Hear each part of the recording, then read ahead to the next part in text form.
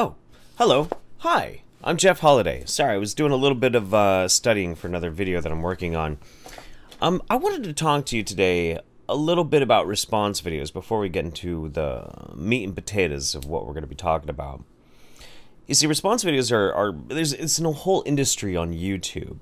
The commentary community, for one, makes an entire living based upon reacting to things that are happening and responding to various different types of media or entertainment that people voluntarily put out into the world. And by and large, I would very much like to not have to do too many response videos. But the thing that you have to keep in mind is that without response videos, ultimately, things are just shouted off into the void. Things are just offered up for consumption without really a way to be challenged. So because of that, I think that they're really, really important. Nobody is holding a gun to anybody's head and making them make content that is bad, objectively bad, or factually incorrect. Even more so, most of the time when these people put out some of the horrible, horrible videos that they do, and we're gonna be looking at one today, most of the time they're doing it for a type of financial gain, or worse, political gain. So I'm really mad I have to do this video, but yet again, we're gonna have to take a look at InfoWars. My body, my choice. I'm sure you've heard these words chanted by leftist protesters. My body, my choice. That's what they always say. Of course, that's when it comes to abortion. But my body, my choice is what they say. Oh, except when it comes to vaccines. Oh yes, we're talking about InfoWars and vaccines. This is Owen Schroyer.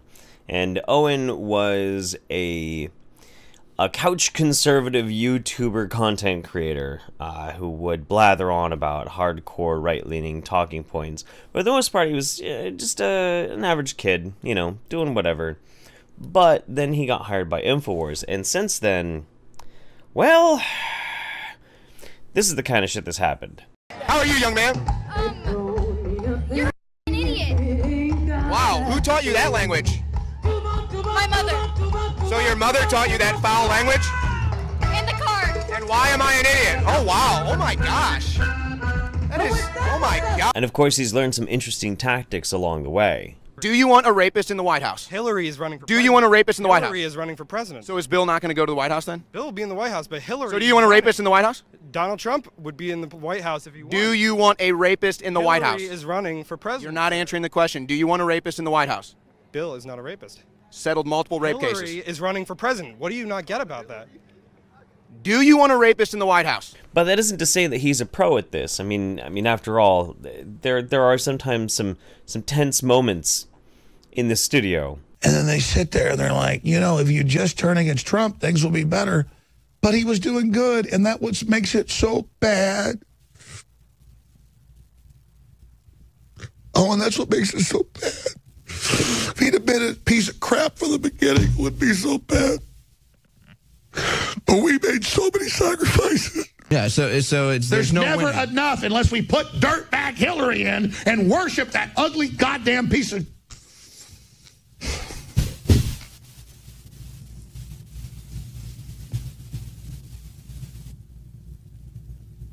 But all of that's mostly irrelevant, except for this. Now, I've been paying attention to InfoWars for a while, and Alex Jones has been very careful to minimize how much he talks about vaccines. Usually it's not him anymore.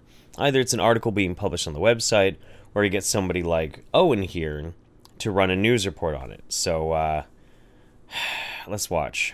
It's your body, your choice until the child is born. So you can kill the child before it's born if you want. That's your body, your choice.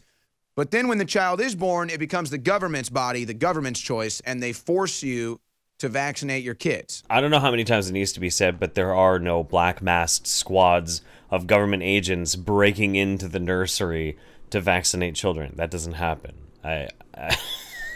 What the fuck? Now, I don't know why they care so much if you don't want to get vaccinated. After all, you're vaccinated, you should be fine. I'm the one at risk.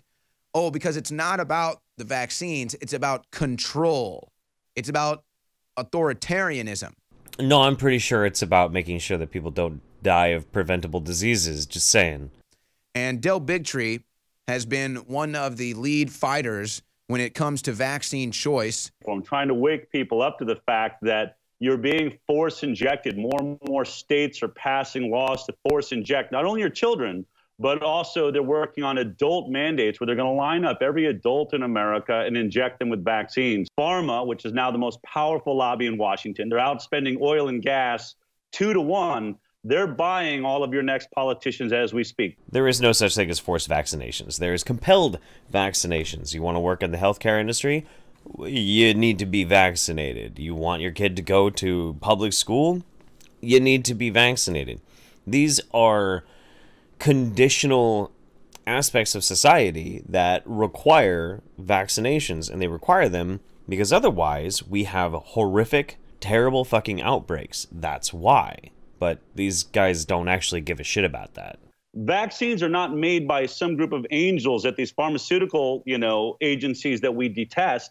It's the same people, the same money-grubbing, controlling, power, group that are trying to buy politicians that are making your vaccines. Now, of course, the pharmaceutical industry is not a bunch of fucking angels. It's a business. They're all businesses. They're all companies. They're all corporations. Do I trust them? No. But do I trust a doctor? Yeah, most of the time. There's not really much of a reason not to. Especially when the person who's trying to convince you that you're not supposed to be trusting your doctor is some random dude with a radio show trying to instill fear and paranoia.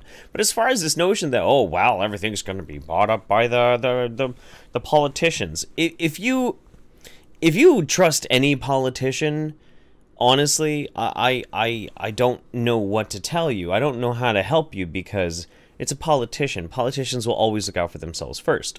I would like to think that everybody in America who's an adult understands this.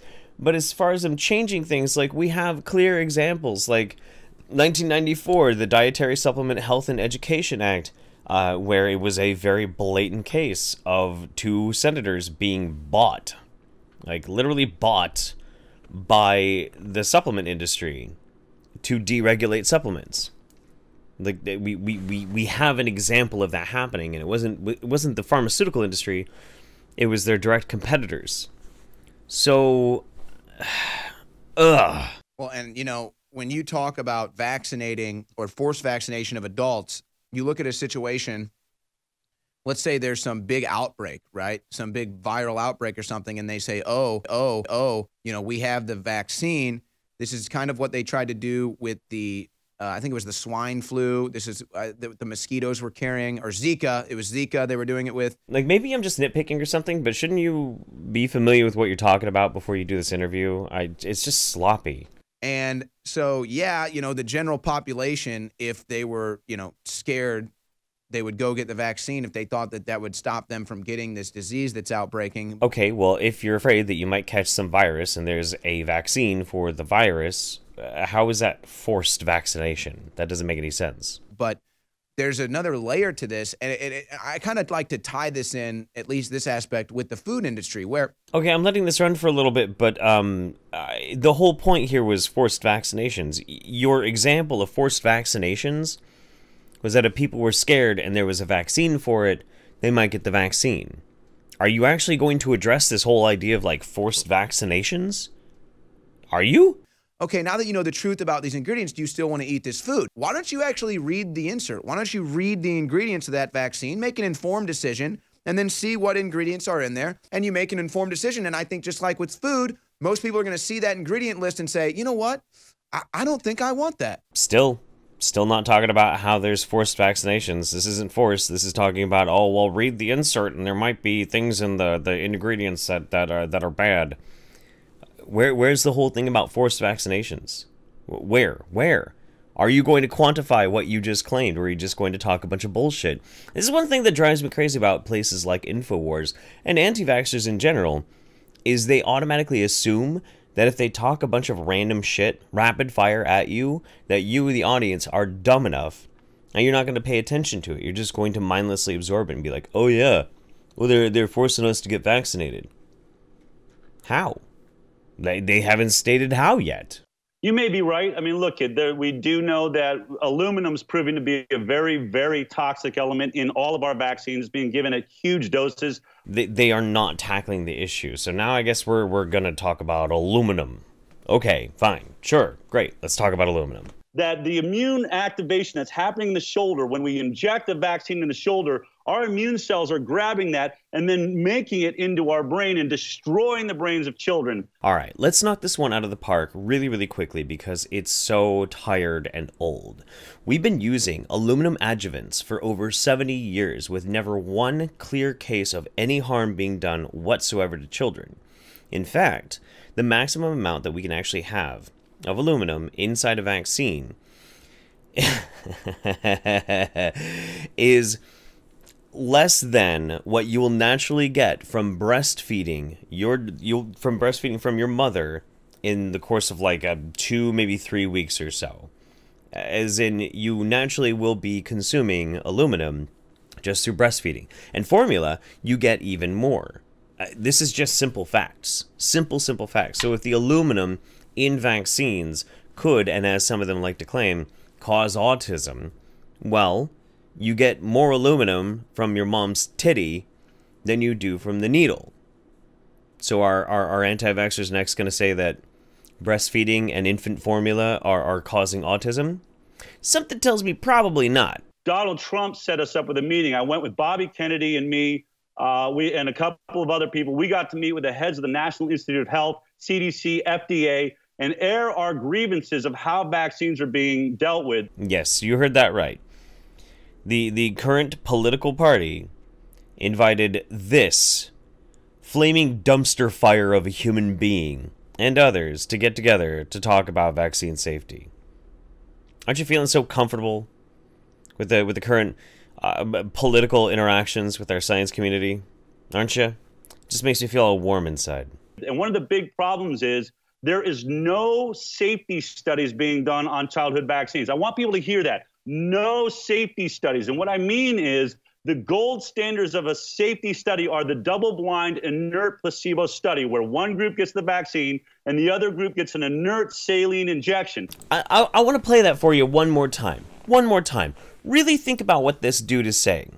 Really think about it. The gold standards of a safety study are the double-blind inert placebo study where one group gets the vaccine and the other group gets an inert saline injection. Oh, okay.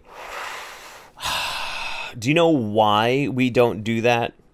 Del Big Tree? We don't do that because the very concept of that is fucking inhumane. It is absolutely disgusting to think. And what we're going to do is, in this current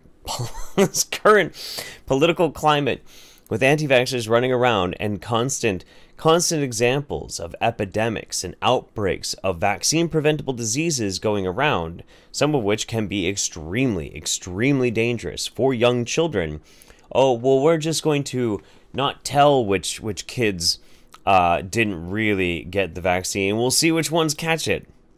Now, do you see the problem with that? Can you wrap your stupid, vapid, cow-like fucking face around why that would be a bad idea? That beside the fact that we already have numerous amounts of studies, we have decades upon decades of scientific literature showing the actual safety of these things, that just to satisfy your wild wingnut conspiracy theories, your very convenient way of arguing, we need to actually put children needlessly at risk. Okay. Yeah, you're not being selfish at all in this at all. You're just a truth seeker, right? They have a religious belief that vaccines are safe before they even get a brand new one. Consider Gardasil. HPV vaccines, one of our newest vaccines. They never tested it for safety because they didn't want to have a placebo group that didn't get it. And that right there is absolutely a lie. Yes, of course Gardasil was tested for safety. Of course it was. Just not in the way that you want it to be tested. And the reason why is you don't actually care. None of these anti-vaxxers actually care about vaccine safety. None of them do. They've whipped themselves into this fury that this is how things are. And they start having a vested financial interest into it. You think Dell here actually does all of this out of the kindness of his heart, and it's not because he gets national attention, he gets people paying money into the fact that he's doing his little radio show, allows him to travel around, get the fawning adoration of people who have been brainwashed into his crazy little anti-vax, anti-science cult? Come on. You know, and if you, let's say that you're just a parent, okay, and you're at home, and you wanted to quote-unquote self-medicate your child, if you gave them the same ingredients in these vaccines, that would be considered child abuse. Let me try and wrap my head around that real quick, because Owen has officially shit the bed, metaphorically, in his own brain with that statement.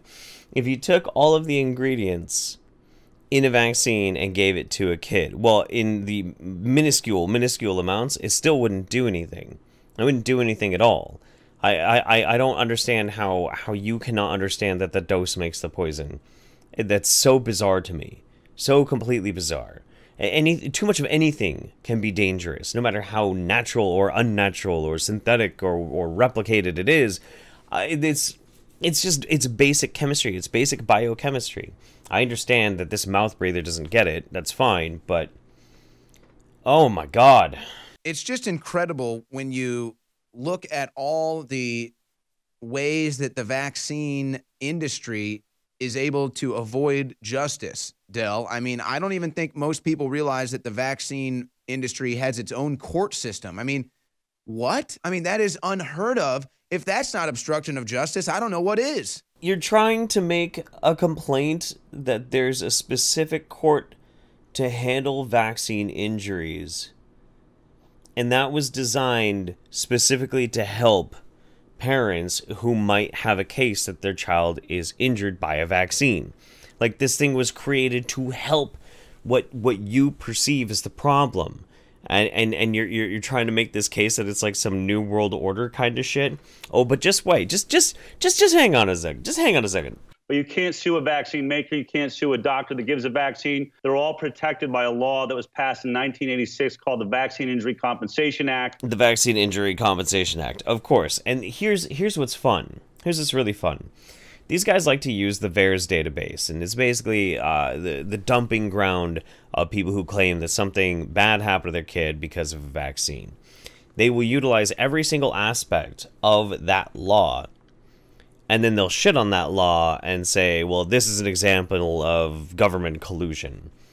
It's the most speaking out of both sides of your mouth I've ever heard of. Like, they probably won't even mention the numerous cases of VAERS, because if they do, it would be a clear case of them embracing one aspect of something that they despise, saying it's bad, but oh, this part of it over here, that's good, even though it's evil.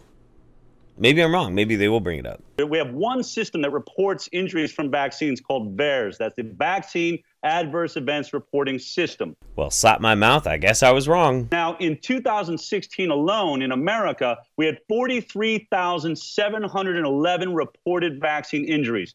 432 of those were deaths from vaccines. No, those were claimed, not proven. Claimed. You can literally claim anything was a vaccine injury through the VAERS database. Anything. You could claim my eczema is because of a vaccine. My mental depression, which led to me, losing my marriage, is because of vaccine. You could literally put anything in it. So the idea that somebody's like, well, and this has happened, my daughter, who had a congenital heart defect, who died 3 years after getting a vaccine, that was because of the vaccine.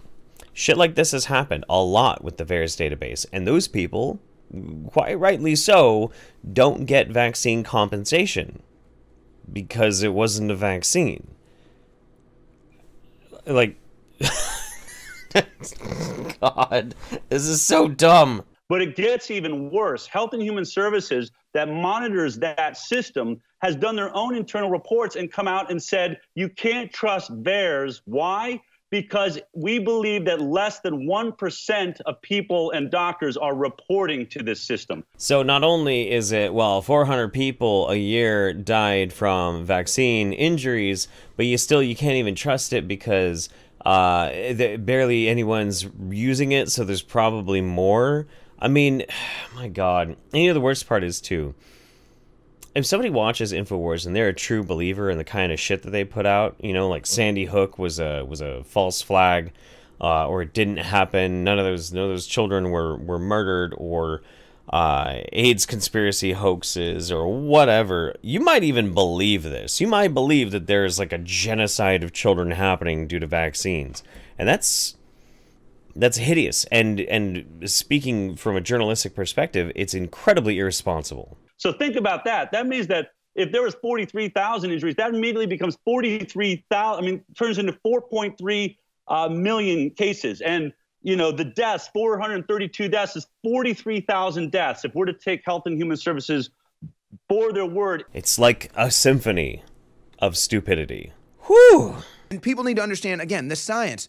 When you're a young child, your blood-brain barrier is not fully formed. Actually, no. Up until 2010, scientists theorized that maybe the blood-brain barrier was not fully formed until after birth. But, you see, that's the nice part about science is we're always learning more, redefining our theories, we're understanding more about the human body every single year. And since 2010, we have fully understood that the blood-brain barrier is fully formed well before birth. So, you're wrong.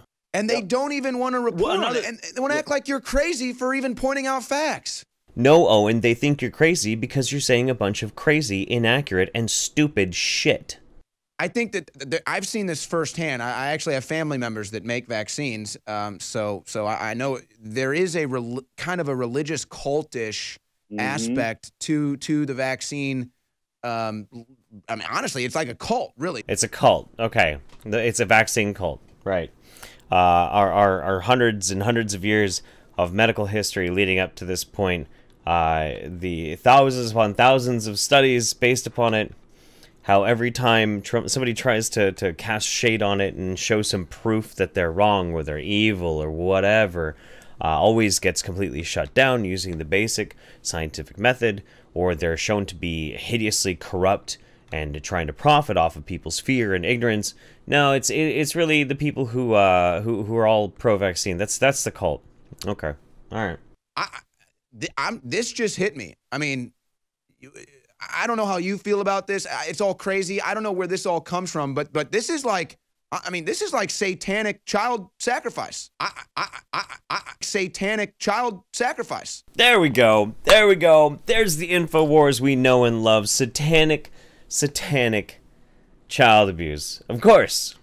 Whew. I mean, again, I'm not sure who's pushing this. I'm not sure if the Satanists are behind it, but I mean, you boil this down. This is child sacrifice. This is human sacrifice that the government is now behind.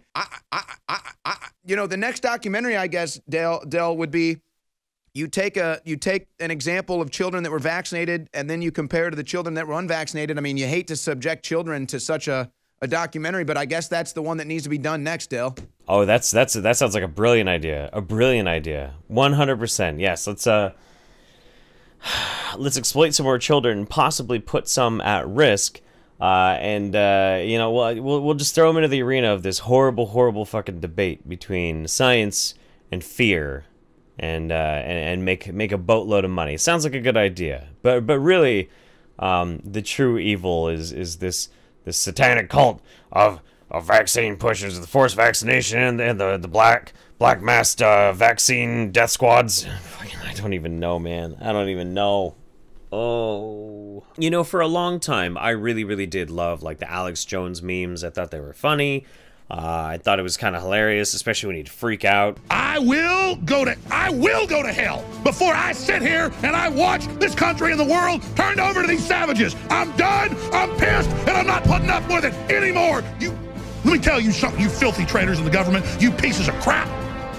But I'm not laughing anymore. I can't laugh about it anymore. I'm so tired of it. I'm so tired of the stupid shit that comes with it. Yes, Alex Jones is funny. He's like a cartoon character. But How many times do people give them a pass for things like Sandy Hook denialism? By the way, if you want to see a video on their Sandy Hook denialism, I have a link in the description to Myles Power's video on it. It's incredible. Or how many times do we give them a pass for pushing badly made supplements, you know, the Brain Force and Extra Male Vitality or whatever the hell it's called. And then you get into the anti-vax stuff. It's just, it's so irresponsible. It's irresponsible. And I can't even be kind and amenable to anybody who works at InfoWars because they're all complicit in this. They all work for an organization that is specifically tooling itself to be a disinformation service that can actually put people at risk. Epidemics are a serious issue. We're having them all over the country these days, and it's just going to get worse. The newest projections are we're going to have a severe epidemic outbreak of a vaccine-preventable disease at some point, probably in California. Partially because of, well, the availability for international travel and for how rampant the anti-vax conspiracy is down there. And it's not going to be Alex Jones or Owen What's-His-Face or Del Bigtree that's going to suffer because of it. It's going to be kids. It's going to be goddamn kids that are going to get sick. Kids that might die. And I'm just tired of it. I have no more patience for InfoWars. And I can't even laugh at the memes. I wish I could. Anyway, I'm gonna get back to my work. I'm gonna get back to reading the book that I need to read and formulating everything for my next episode of Vaxxed. That's gonna be it. Oh man. Whew. Take care, everybody. From my family to yours. I'll see you next time. Wishing you well. Bye bye.